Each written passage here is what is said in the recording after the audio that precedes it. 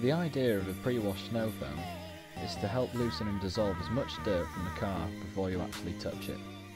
A rich blanket is sprayed over the entire vehicle, including the wheels, to help draw the dirt and grime away from the paintwork.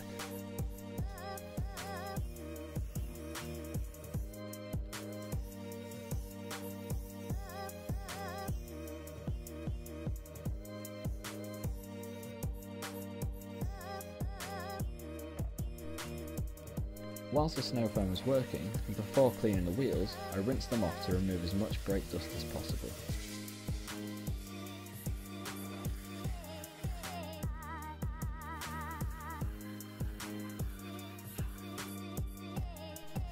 I then rinse the car starting from the bottom and work my way up. The reason I start at the bottom is to allow the snow foam to carry on working, as if I started from the top, I will reduce the contact time the snow foam has to work.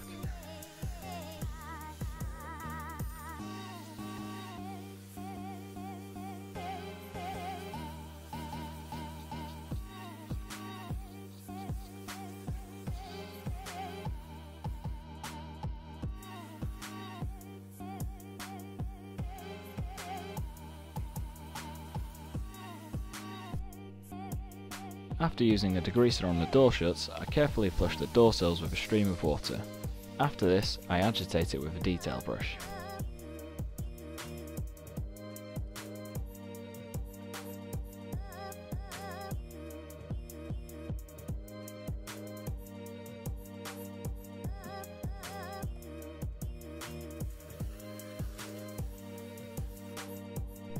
I then clean all of the door shuts and intricate areas with a degreaser and a soft bristled brush.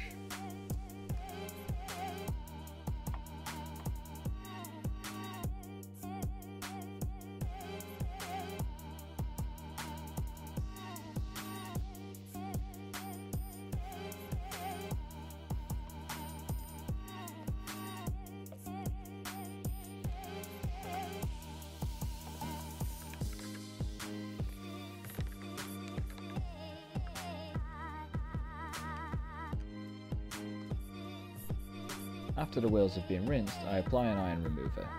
This helps dissolve the iron-rich brake dust into a soluble solution, which is then easy to rinse away. As you can see, the liquid turns purple as it dissolves the iron.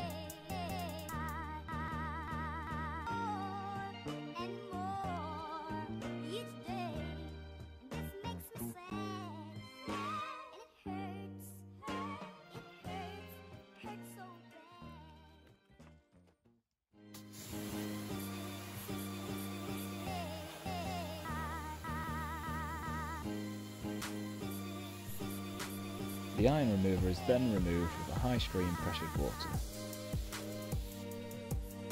I then coat the wheels in a blanket of foam and agitate it with a variety of brushes to help remove all traces of dirt. This includes the wheel face, the inner wheel barrel and the tyres. Scrubbing the tyres is a crucial step to help the tyre dressing bond to the rubber.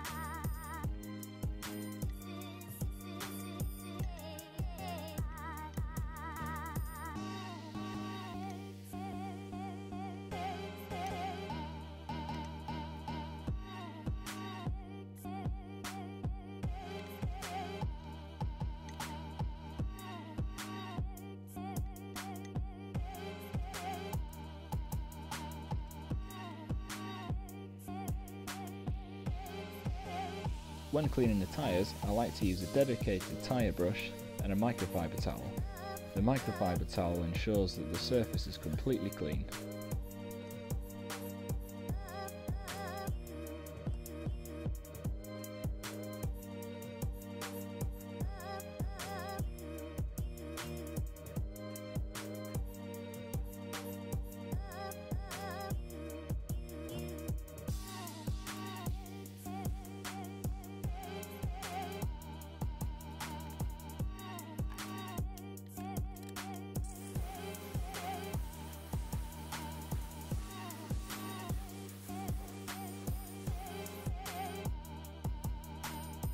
car is then washed using the 2-bucket method and 2 wash mitts. One bucket is full with shampoo and the other with clean rinsing water.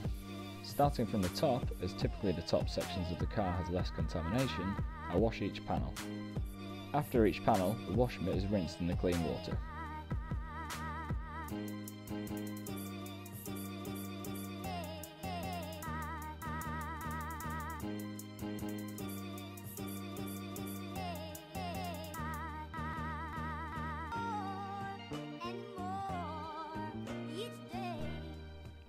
The lower sections of the cars are washed with a separate wash mitt to avoid any cross-contamination. After this, the car is rinsed.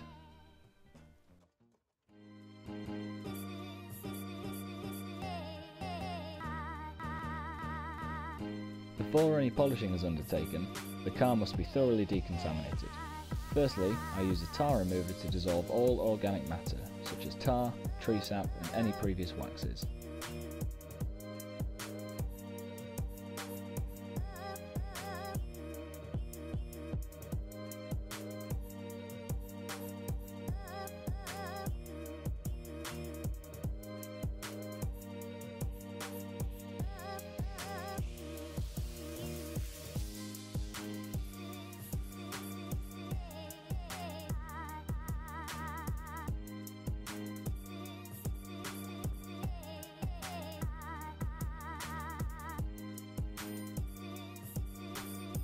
This is then followed by an iron remover.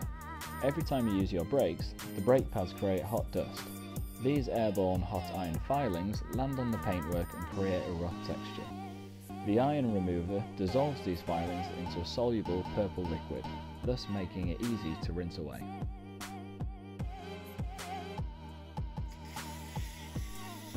Now onto the clay bar stage. For my lubrication, I'm using Built Hammer Auto Foam.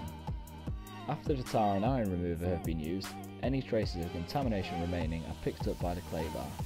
After this, the surface will be perfectly smooth in readiness for polishing.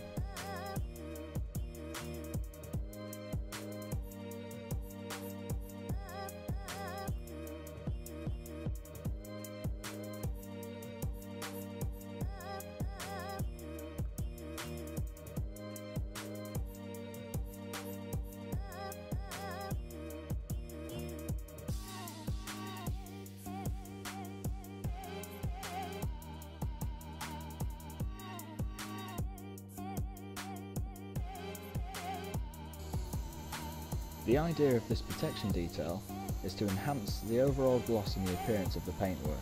Therefore, swirl marks and deeper scratches will remain.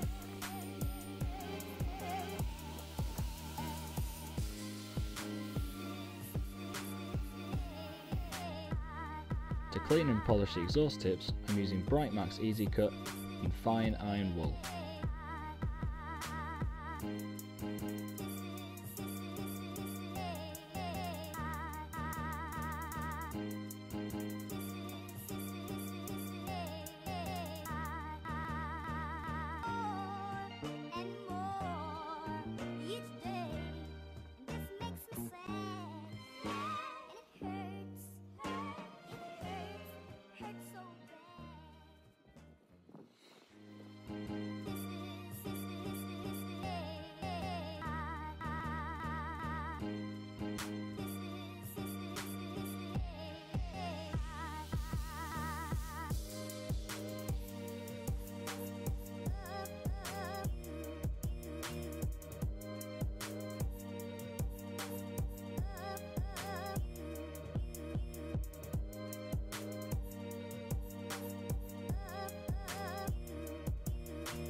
Before applying Carpro Lite, the panel must be wiped with an isopropyl alcohol or a panel wipe. This removes all oils left behind from polishing and leaves the surface squeaky clean in readiness for the coating. Carpro Lite is an entry-level ceramic coating that offers more than 6 months protection. The capabilities of the coating include easy to clean surfaces, resistant to insect splatter, practically impervious to chemicals and protects from harmful UV rays.